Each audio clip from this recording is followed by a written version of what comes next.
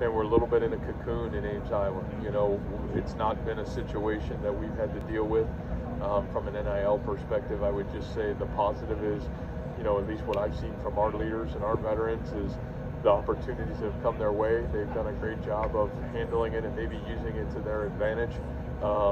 You know, but it's never come at the cost of the fact that, man, you're trying to become the best you can be, and you're still a student, you're still a young man trying to grow to a man, and you're also trying to perfect your craft. And if you do any of those three things, that's where you'll earn real money when the time comes. And I've watched our veterans really live by that principle. So from a transfer standpoint, and really from watching our veteran standpoint, we really haven't had a negative effect, or any effect, quite honestly, from the NIL piece.